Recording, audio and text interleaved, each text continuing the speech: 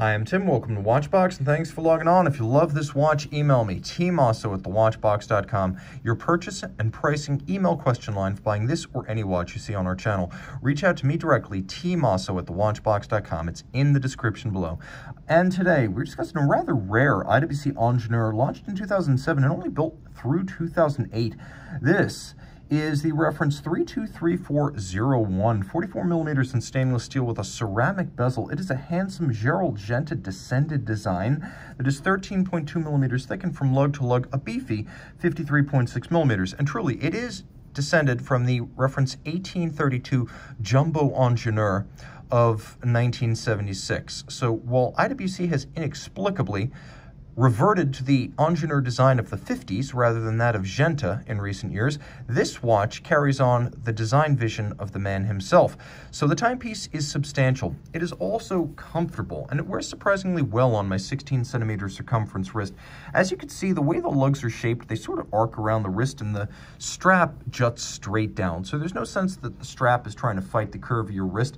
It's big though, so I wouldn't necessarily recommend it for a wrist smaller than mine. My wrist is 16 centimeters circumference. You get a good sense of the watch fitting, but probably being near the limit of viability. It is, however, thinner than I expected.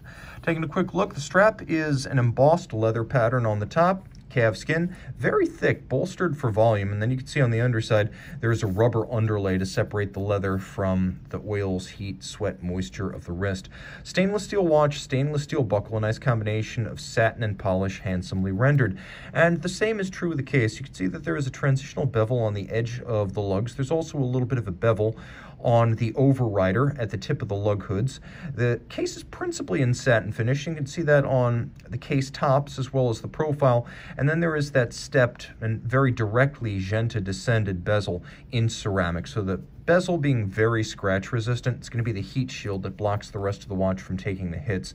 The crown is a screw down. You can see it has the IWC logo as well as motto, Probus Scafusia. Good solid watches made in Schaffhausen. So the watch is 120 meters water resistant. Put it on a water resistant band, and IWC does offer them, and you can absolutely take it swimming.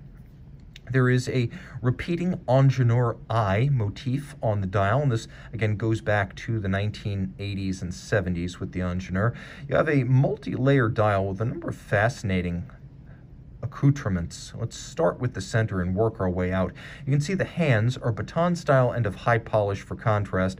We've got a counterweighted seconds hand with a lacquered red bob at the end. We have overriders for the sweeps from roughly 5 o'clock to 7 o'clock and 11 o'clock to 1 o'clock. So we have these sort of plaques mounting the Arabic numerals 60 and 30 in red lacquer, and then we have all applied indices, which are steel and rhodium plated, and then outboard you can see that there are hash marks in red and then a minutes and seconds track outboard of that stepped up in white. It's a rather involved but handsome dial. Flip it all over and you can see IWC went all out here. While not every Ingenieur carried a manufacturer movement during this period, this model did. This is the reference 8111.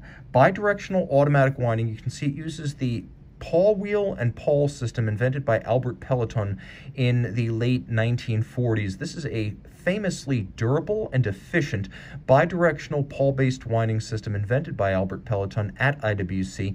It's been widely copied and it's been retained in service by IWC precisely because it works so well. It energizes a 44-hour power reserve, and the watch does have hacking seconds and a quick set date.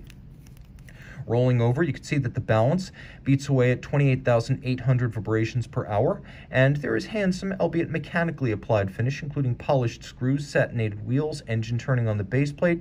There is circular Côte de Genève on the bridges as well as on the rotor. All told, an accomplished and impressive movement that is adjusted in 5 positions, which is a feather in its cap, as 5-position adjustment tends to be something that's reserved for high horology watches as well as chronometers, and it is, to its credit, a good-looking caliber. Reach out to tmosso@thewatchbox.com for purchase and pricing details. And we're back with the IWC Ingenieur by night.